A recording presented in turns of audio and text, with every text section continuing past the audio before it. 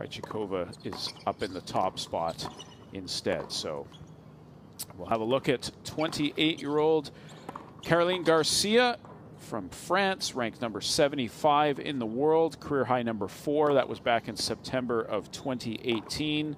7 career titles to her name, the last one coming at Nottingham in 2019. She's also been to 3 other finals.